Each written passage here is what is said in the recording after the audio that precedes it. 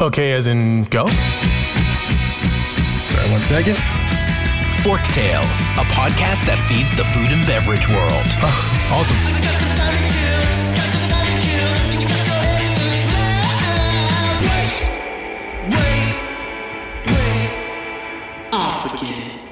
Forktales is brought to you by Vigor, a branding and marketing agency for passion-driven, innovative restaurant, beverage, and hospitality brands. Learn more at vigorbranding.com. If you love what we're serving up, please give Forktales a 5-star review on your podcast service of choice. Think of it as a tip for good service.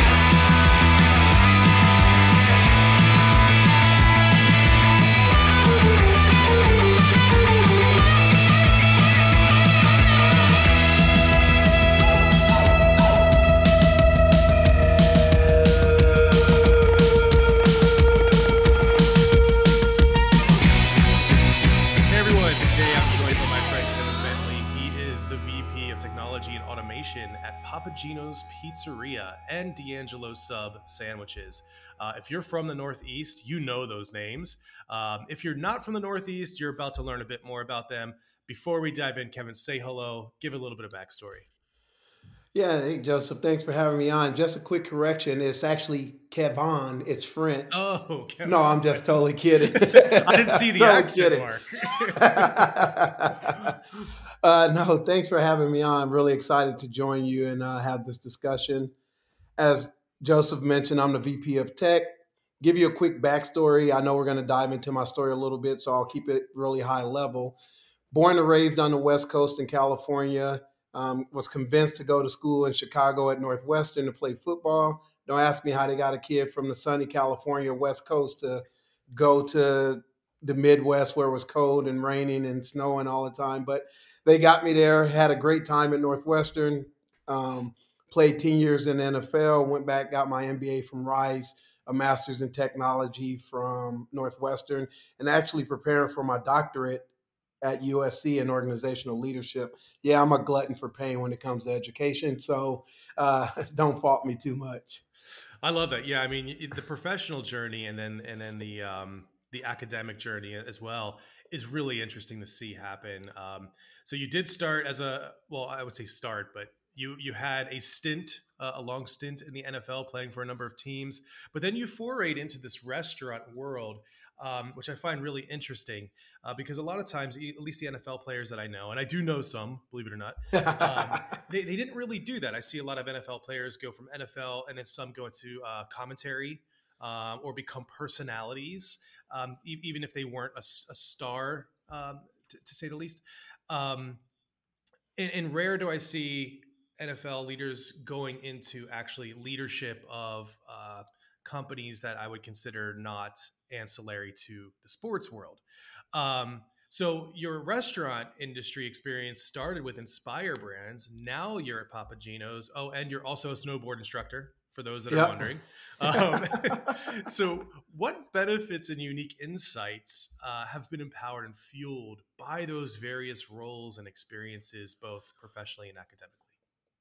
Yeah, so really, I would say the biggest benefit of the eclectic background is being able to fit in any environment. I think we had a chance to meet in Vegas at Mertech. Mm-hmm. And right off the bat, you'd have thought you and I were friends for some time. And that's just because I've had so many different experiences. It allows me to connect with people naturally and organically. And I think that's a huge benefit that people in today's society don't really leverage, is that connection piece, right? And it's always that old adage, it's not what you know, it's who you know. Yep. And you get to know people through connection. So I think my background really lends itself well to the ability to connect with people from all walks of life. And I think that's a strong suit of mine. The football piece really allowed me to hone in some leadership skills, some soft skills that are really hard to come by. And corporate covets those kind of skills, which we develop naturally over time, right? You're forced into a locker room with 60 different guys from all across the world, different walks of life. And oh, by the way, we need to go win games and figure out how to work together to be successful. And so those soft skills really are what led me to really dive deeper into the path of leadership. Like, as I mentioned, I'm going to work on my PhD in organizational leadership. I think there's a gap in corporate, what people believe are true leaders, versus what corporate looks at leadership as. And to me, it is a leadership in corporate really is someone who is a SME in one area that becomes a leader, but they don't really understand how to manage and connect with people. And so Yeah. I think the background really lends itself to some of those soft skills. Yeah, if you could give, maybe let's dig into the reality or the behind the scenes look at professional sports, specifically the NFL. Because, you know, as a fan, as a Las Vegas Raiders fan, for those that do not know, one of the biggest in Atlanta, I'd like to think. Um, it's easy as a fan to watch the TV any given Thursday, Friday, Saturday, or Sunday. And what you see, I would say, is pretty rudimentary. But in the locker room, working as a team, I think there's a lot more that goes on, especially, like you said, helping you hone those skills to build teams that are diverse, not just racially, but culturally and even, mentality wise. What does that look like? How do you even begin to collect a group of people like that together? And what role did you play in that? Yeah, that's interesting. So early in my career, I was just trying to fit in, right? You're as a rookie, it's be seen, not heard. That's And right. so you just try to fit in, you're trying to learn the playbook and earn the team, your other team members' respect. And that's really where it starts is at the respect level, right? So you come in, you work hard, you show what you can do, you show you're willing to go the extra mile, and guys start to embrace that because we are all there for one common goal, which is to win the Super Bowl, right? Mhm. There's nothing else that really matters. Yeah, you want to win games, but the ultimate goal is to come together to win a Super Bowl. You only get 16 chances to do that in the regular season, and you get 4 chances depending on where you fall in the playoffs, right? So it's a really short window to come together collectively and do the best you can each week to win. And so for me, early on in my career, like I said, it was really about fitting in. In my second year, I became a starter, so more responsibility. But with that responsibility, now you're worried about yourself, but you're also worried about bringing the guys behind you along. Because if I were to get hurt, I need the guy behind me to play well in my absence. Not too Mhm. well, because then I wouldn't get my spot back, but well enough to keep us going. Right. Um, and so I really embraced that kind of role early on in my career, which is helping develop the guys behind me. I share the story a lot. There were guys that were way more talented than me, way more experienced, and probably should have beat me out. But based on my understanding of the playbook and my ability to help bring guys along, it kept me in the NFL for 10 years. Yeah, learning that playbook is incredibly important. And I don't think a lot of people understand that, especially sports fans, for instance. But there is a direct correlation to, especially the restaurant industry, in that we have playbooks, we have training, Yep. we have operational manuals, and yet you'll still find people that want to go rogue or want to go Antonio Brown on that.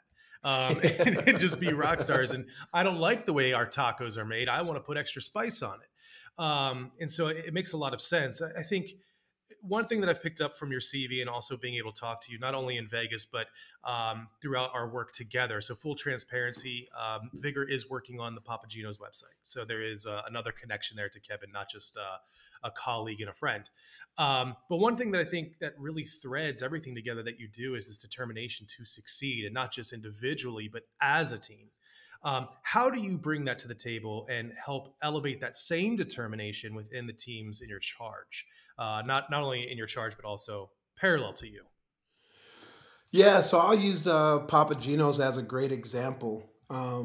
So when I came in as the VP, I inherited a department that was pretty much leaderless for about 8 to 9 months, and I came in with a set of values, cores, and beliefs. We talked about those beliefs, but then I brought the team along for the journey. I wanted to hear what they thought, what they expected of leadership, what their vision was for the company, and then how we collectively bring that together to move the company forward. It was interesting because when I first started talking about this team mentality, for whatever reason, corporate to me is a me, I type environment. If you want to get promoted and those type of things, it's to kind of beat your chest mentality. And I've never been able to do that. Sports really beats that mentality out of you. It's when you win, it's the team did great. When we lose, it's I could have done a lot more to help us win.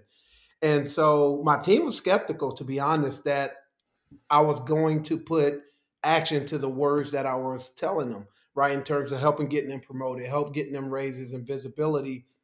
And fast forward 5 months in, almost 6 months in, my team is singing my praises. They're like, I can't believe you're still putting on this dog and pony show and doing the things you said you're going to do. And I said, hey, guys, listen, it isn't a dog and pony show. It's who I am. And it's at the core. I believe if we all win together, we'll win individually. And I'm going to do my best to continue to promote from internally, get you visibility across the business. And we started to actually bridge the gap with the business. You know, IT and the business usually operates in separate silos. Mhm. And I dispelled that right away, because in order for us to help the business move forward, we have to understand the objectives, the goals, and things like that. So my team's in every meeting, IT related or business related. And we're seeing the fruits of that with some of the things we've been able to initiate in the IT department. Yeah, I mean it's a brilliant first step, and I think what's great about you coming in here fresh is you're not already beaten down by what could be corporate politics. Not saying Papa Gino has that, but most organizations do. You have Yep. the old guard that's been in there for a while. They have tried to do something, they've gotten beaten down for whatever reason, and then they end up just stagnating, and they don't want to even put in the effort anymore. But putting technology, actually taking technology out of its silo, it's like, no, no, no. Technology is actually literally a part of every single department in this organization. And so you either have a say in this, or the technology is going to steamroll you, and you're going to be pretty pissed off. I mean, we're seeing, I mean, right now, the tech world, I don't need to tell you, but for those that are listening, I mean, pretty much every challenge within the restaurant industry is being tackled by a tech company right now. So we just had Yeah. Brian Hassan from Kickfin on doing amazing things with tipping out and gratuity. We have coming up Ellis Winstanley, or it may have aired by the time this airs, who's leading the charge with Axial Shift, which is basically pulling managers out of that little tiny hole in the wall and getting them on the floor again.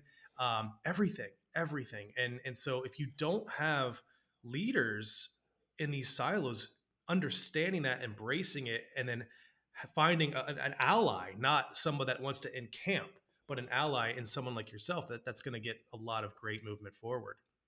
Um, Yeah, I think one of the benefits for me is later in my days at Inspire, I was actually on the operations team. okay. And so that really opened my eyes, you know, and I had worked with operations in the past, but being on that team and inundated with operations day to day really opened my eyes to how we really need each other to succeed. And while I had a tech lens, I was an operator. And at the core, there's two people that we really serve: the operators that keep our restaurants open, Hmm. and the customer, right? And meeting that customer where they are in their journey. And I keep those two things top of mind regardless of what I'm working on. And I think it's in that order too: operator, Yeah. then the customer. And a lot of people Yeah. think the customer's first, but it's like, no, if you don't treat the operators well, if you don't equip them well, the customer's never going to have a great experience. You have to Yeah, make sure they're equipped. it's interesting you say that, because I'm an avid reader, and there's a book called Lead with Love by the only woman CEO of Southwest Airlines. Oh, wow. And she Okay. speaks a lot about this topic. Your number one customer are your employees. If they're not happy, no one's happy, no one's getting the experience that you want to have. And That's so right. the operator is detrimental and key to the success of the restaurant and making sure your guests have the experience that you set out. That's right. So let's talk about Papa Gino's. For those that don't know, Papa Gino's it's a Boston-based or a Massachusetts-based company.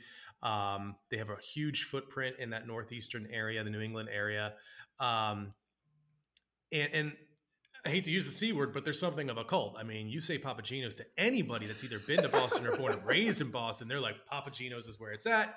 Um, had you come into contact with the brand prior to taking up your post, and what do you think is the secret sauce to this brand being so cultish, for lack of a better term?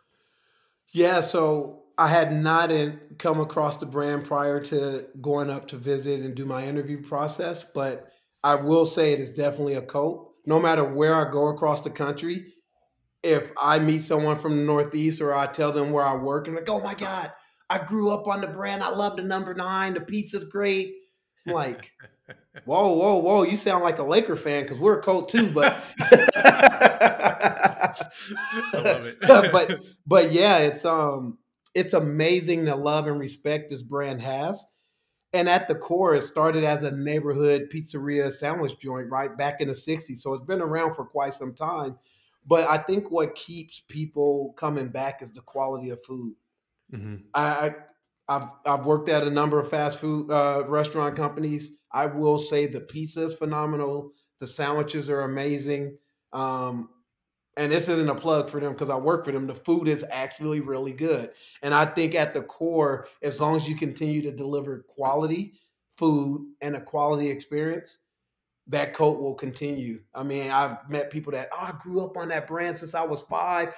We used to go there after our games and eat and have pizza and stuff like that. And it's like, wow, they really have something special up here in the Northeast. Yeah, and something about that brand, because it's been around for so long, it becomes a very delicate and sensitive scenario when you're trying to usher it forward, when you're trying to continue Yeah. to help evolve it, because you have to maintain the magic that's there. You have to maintain enough basis so you don't alienate the ones that love a certain Papa Gino's, but instead just reinforce that love as time goes on. So as you're thinking about technology, how much of that is in the back of your mind? How much of it is, yes, we're going to embrace this new technology, but it's going to bolster, accentuate, and build upon that goodwill that we already have? Are there lots of discussions around that? Oh yeah, I'll give you a perfect example. We're exploring AI as many people are probably in the industry, both in drive-through and answering phones in store. And one of the big hangups for us is the brand is used to having a person with that strong New England Boston accent. And how do we combat that to make sure we're getting the technology forward, but not losing the essence of the brand? And so we've decided to actually go in with a person first just to see what the response is and how our guests are reacting to that experience. I don't know if we'll ever get to AI because of that neighborhood feel, right? That Yeah. doesn't lend itself well to what our brand stands for. But we're trying to push that forward while being mindful of the brand's essence. And I wouldn't even say it's in the back of our mind, it's at the forefront. And if you know Dina, she Yeah. continues to push that as well. Well, Kevin, great idea, but how does that fit into our neighborhood concept? And so Yeah, we're she's a really, good protector of the brand in that way. yeah, we're really mindful of that.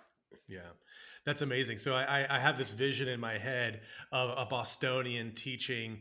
Uh, Sorry, y'all, this is going to be a gross stereotype, but a room full of like Indian and Bangladeshi and Sri Lankan people how to speak with the accent. I don't know if you recall, but there was a bunch of advertisements 10 years ago at this point, I'm sure, for a product called the Hopper, which I think it was through Comcast, which allowed you to like record videos and or TV and blah blah blah blah. Again, it's very old, y'all. But there was a guy teaching people how to speak with a Bostonian accent, and one of my favorite lines was, "You put your khakis in your khakis, and not the other way around." So car keys in your khaki Yeah. pants. Yeah. It was pretty great. So I imagine a similar scenario with trying to get a call center up to speed on a neighborhood feel. Yeah, and it's interesting because you dropped the R the first time you said car keys. Up Yeah, there, they don't use R's for whatever reason. It's lobster. And I'm like, yeah. lobster? They're like, no, lobster. I'm like, where's the R in that? That's right. That's right. But it is a unique dialect. I think you and I are both here in the South, and we have our own slang or twang, if you Sure. will. We use y'all a lot and that kind of stuff. And they're like, well, you sound extra country. I'm like, have you heard yourself speak? Yeah. Let me record you. Yeah. Yeah. I love that. Or my favorite And down it's, here is y'alls, the plural yeah, y'all. the plural y'all's like, y'all isn't enough. No, there's more than y'all. Y'alls is the top. But it's funny because Bostonians will swear they do not have an accent.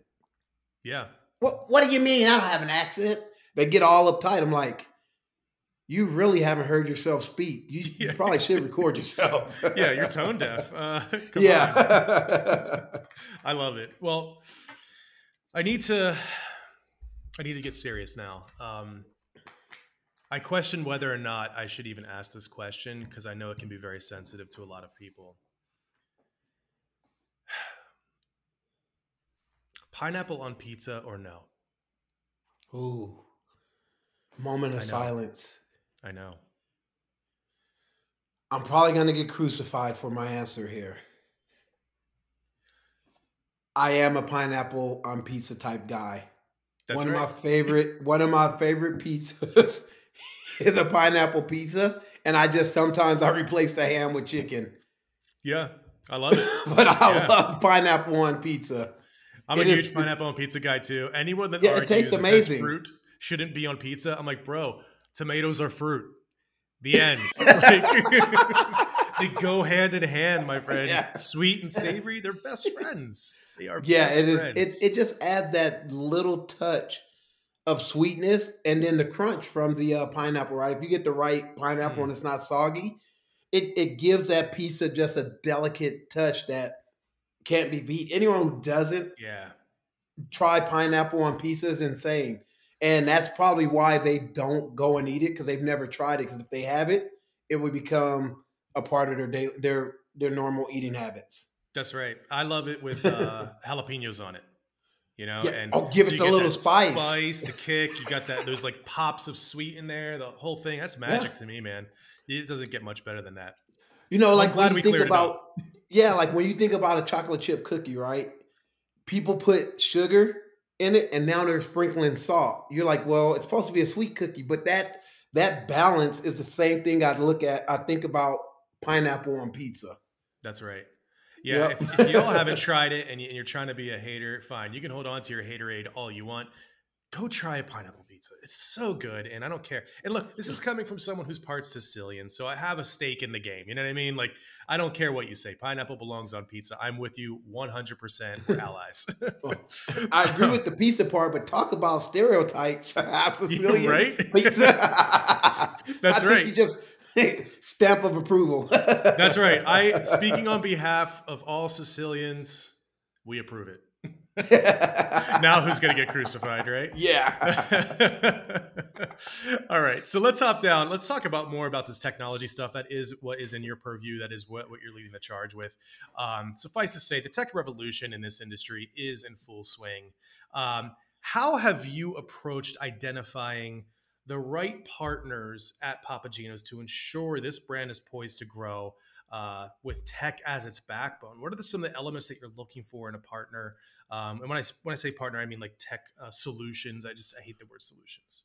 Yep. Well, but I think you actually hit the nail on the head by saying partner, because the rate at which technology is moving, you actually need a strategic partner that's going to come along with you for the journey. You build a roadmap together and things of that nature. So I'm really looking at vendors long term and how we could be strategic together, because, and I use this all the time, I may be smart in technology today, but I'm going to be dumb tomorrow, because that's the rate it's moving at, right? And I'm not going to know it all. My vendors aren't going to know it all. So it has to really be a partnership. And Yeah. then the second piece is I really understand operationally what our operators need to be more efficient, how we can automate certain tasks, and then and the third piece is where's the guest at in the journey? Is it in store? Is it curbside? Is it 3PD? Is it delivery? And what technologies will enable the guest to have the best experience? Yeah. When we were probably growing up, we were brand loyal, right? Whether the brand sucked or not, if we were loyal, we're going to keep going there. Yeah, I'm a The Raiders fan, so customer, yes. yeah. So you haven't won in forever, in ages, That's right? right. I feel like that as a Laker fan right now too. By the Yeah, way, I'm it's not used character to building. losing and not making playoffs. Yeah, it makes us stronger inside. That's right. I'm really crying inside, but but the customer today is fickle. They want things the way they want it, when they want it, and how they want it. And if you don't deliver that, they're on to the next, right? And so loyalty becomes a big piece of that in the data, but really understanding your consumer. That is critical to what moves the needle, right? Like AI might not be for everybody. Mhm. Digital menu boards might not be for everyone, right? So you got to understand your consumer base and what they're looking at. for instance, when I was at Inspire, we were digital everything. We were heavily pushing digital. And a neighborhood brand like Papa John's or D'Angelo's, it's like, whoa, that's way too much. What happened to our natural feel? And if you've ever been to Boston, the architecture and the buildings, you don't know if it's a house, if it's a restaurant, if it's, Yeah. and all that blends together. And so you have to be mindful of that, right? And going back to your earlier point of keeping the brand essence at front of mind. Um, but yeah, we're looking at all technology just like everyone else. I go to conferences all the time. I've been appointed to a couple of boards, advisory boards, which is good for me because now I get firsthand information. That's right. Yeah, you know what's coming down the pike. Yep. You know, one of the things that is really top of mind for me is the ability for these platforms to talk to each other. Your sales guy will say they can. Integrations. You know? Yeah. Just integrating in general right now just seems to be this. It seems to have been not the front and center of what they've built. Now, a lot of systems have been backfilled built, or they add the API after the fact. But it's extremely ineffective. And I see a lot of the behemoths trying to clamor to catch up with that. How much of a headache is integration still compared to maybe a few years ago? It is a huge, huge headache, right? And have you ever seen The Lion King? Yeah. You know when he says Mufasa, ooh, say it again, say it again. That's how I feel about it when we say the word integration. It's like, ooh, because everyone will swear they have an open API, and then when you start digging into the weeds, it's not so open. Right. But the reality is, not every tech vendor can do everything well, and integrations are critical for the ecosystem. I'll give you a perfect example. Right now, I'm looking at kitchen display units. In my opinion, QSR is one of the stronger players in the market, but our POS provider, Toast, also has a KDS. They don't have an integration. And so I'm like, well, they have a stronger footprint in this space and can do a lot of the things we're looking for where your technology is still evolving. How do we make that happen? Right. And the other piece is how long the integrations are taking, right? Everyone's really trying to build a all-in-one system now, in my opinion, and hoard the business instead of saying, you know what, you do this well, I'm going to farm that out to you. We do this well, we'll take this component. And Right. I think that's really the critical piece is the vendors have to come to the realization that they need each other as much as we need them. Yeah, it's true. I mean, I think one of the things that holds that back is as software system X continues on their development roadmap, they really do need to inform all the other companies that are integrated because things break and it becomes a never-ending development work stream. I mean, I can see the appeal to have everything all in one. You know, especially when you have a system maybe that's really strong at so much, but then it falls short in one critical area. And I know that you just took a post at Toast, and so that's I didn't mean to rhyme there. You know, that you, as an advisor, but Toast is great because it's so prevalent now, but there are so many shortcomings. And I say that with a positive spin. Like, I'm really excited for what comes next from Toast, but I'm really excited about what comes next from Toast because, you know, integrating with Toast has been sort of unattainable unless there's enough pressure. So like, for instance, an Olo Toast situation, obviously that makes sense because Olo has the pressure to apply. But there are so many startups out there that, I mean, I've seen some out of the corner of their mouth, not publicly say, and we're about to integrate with Toast. Don't tell anyone. And I'm like, okay, I mean, I guess I won't. But like, for it to be like that, I feel like that's where Toast is falling short. I mean, when you have such a huge footprint, it's like open up your doors. And of course, be mindful of who you let in those doors. But if you're going to be big and you're going to be huge, you're going to be a major player, like you gotta let some others feed, right? And integrate with you, or else you're going to start to fall short. Go ahead. Yeah. No, yeah, it's interesting you say that because in my experience with Toast, I've dealt with some of that where we've had to apply pressure. Like we really need this integration to happen. Not next year or Q3 or Q4, like right now. We need this integration to happen because it's critical to our business need. And they're starting to come around and do a much better job of that. I think the other component we're seeing is you're seeing a lot of vendors either partner together or acquire that skill set instead of building it, right? Mm. You've seen all these partnerships now with different companies. Oh, you have product X, we have product Y, let's come together, and now we have both, and we're stronger because of it. And then the learning, right? Like I said, Yep. technology is moving at such a pace that no one can keep up. So the more players you have from different spaces, the more you can understand and innovate with technology. Yep. Yeah, and there seems to be, I mean, with those acquisition or mergers, whichever way they play out. Well, there's no such thing really as a merger; it's always an acquisition. But with the acquisitions, Merger's a nice way to say it. That's right. Merger makes the acquired entity feel better. So, with the acquisitions, like let's take Brink and Punch. Well, they started with good integration out of the gate, but now you've absorbed two different teams and you have to work closer together. And I think that needs to happen quicker. You see it, as they try to clamor ahead and try to nip at the heels of some of the other players. And another example is Level Up and Grubhub. Grubhub has developed their online ordering system. And it's like, That's great, but you're kind of screwing over everyone else. And I've had firsthand experience with that, where we tried to integrate a proprietary online ordering system with Level Up for 2 years, banging our heads against the wall, to where we finally said to the client, let's just finish the website and then circle back on this. And so we did. We circled back. We got on the call with the Level Up team, and the team literally said, oh, no, we would never let you integrate with us. And we were like, I'm sorry, we were talking to your developers for 2 years about this, and you're telling me it was never possible anyway?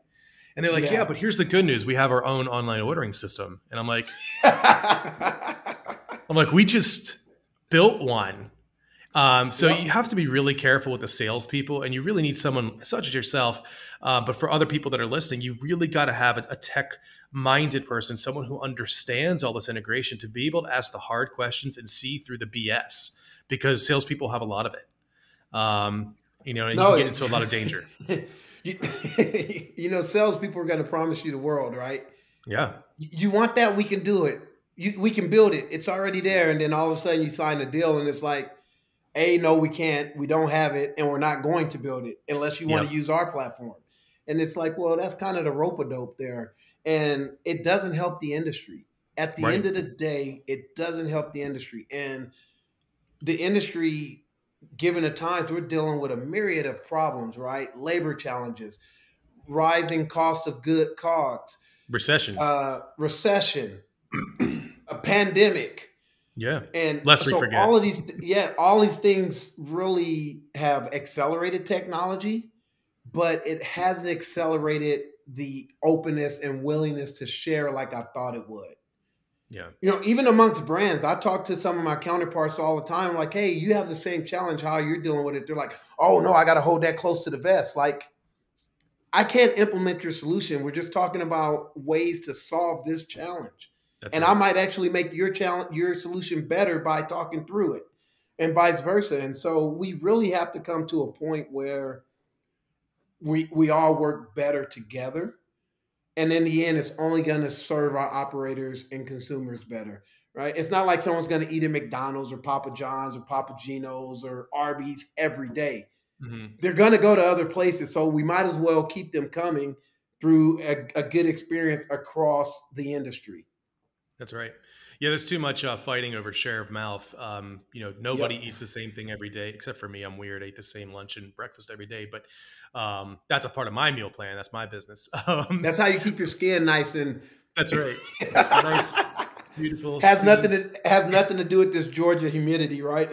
Walk out the front door and your sunglasses fog up humidity. It's great. So we talked a lot about what's coming next, but what are you excited about when it comes to the technology? What's on the horizon that's getting you pretty pumped up right now? Yeah, it's interesting. I'm just excited for the technology industry as a whole, as it relates to the restaurant space, right? It is, again, the pandemic has really accelerated it. Curbside is awesome. You know, you're seeing 3PD. We're investing in our own website that still has our brand feel, but it's really next level to anything we've had in the past. Mm-hmm. And you guys have been a great partner there. And so I'm really excited about what's next, right? You're seeing it in terms of like, there's robots making pizza now. There's robots making fries. I think White Castle is doing burgers with the Flippy. Mm-hmm. The possibilities are endless. And if we can continue to have roundtable discussions, podcasts, these conferences where we go and express our challenges, someone's going to find a solution to it. And that's the beauty of it. You don't know what's next. That's right. Right? Lunchbox came out of nowhere. Mm-hmm. Toast came out of nowhere. A lot of these other POS systems, a lot of the AI components. And so I'm just excited about each day I wake up like, ooh, what's new in the news? What can I read about? The Taco Bell, I think it's in Minnesota, the digital only. Oh my God. Yeah. Who would have thought about that, right? And so the pandemic has really put us in a place of acceleration. And again, the possibilities are endless. And we can make it even more endless if we actually continue to share our challenges together. I love it, man. I agree. Full on. I mean, talking together, collaborating. You said it early on in this conversation, a rising tide raises all ships. And that's really what it's about. And, I think creating that brain trust is incredibly important. So final question, sometimes it's the hardest one. If you had one final meal to eat, where would you eat? What would you eat and why?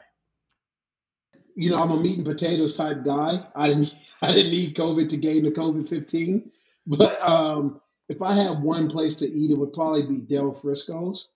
I love the steak there. And it would probably be a New York strip or the bone-in ribeye. Just so flavorful. Yeah, man, Del Frisco's is awesome. Maybe I'll have to have them on the podcast next. Well, okay, Kevin, thanks for being on, and apologies for the technological difficulties. It's always wonderful when you're talking to a VP of tech and your tech fails. Where can people find you? How can they connect with you? Yeah, so you can find me on LinkedIn. Obviously, just use my name or my email, which is kevinbentley@mac.com. I'm usually on Instagram as well if you want to just see what I'm up to in the day-to-day. When I'm coaching some of my athletes, snowboarding, or with my family, I do share from time to time. And that handle is KBentley57. So it's my first initial, my last name, and my jersey number. I love it, man. Thanks for taking the time out. I really appreciate this. Hey, thanks for having me. You know, just real quick, you asked earlier about where do we think technology is headed? Yeah. If someone could figure out the internet and Wi-Fi, it would be amazing. That's right. If you love what we served up, please follow us at Vigor Branding on Instagram, LinkedIn, YouTube, and Medium. Forktales is produced by the team at Vigor. Audio and video post-productions provided by Zencaster. Music performed by Jet Trash and licensed through musicbed.com. Joseph handles his own hair, makeup, and stunts. Copyright 2003 to 2021, Vigor Graphic Design, LLC, all rights reserved.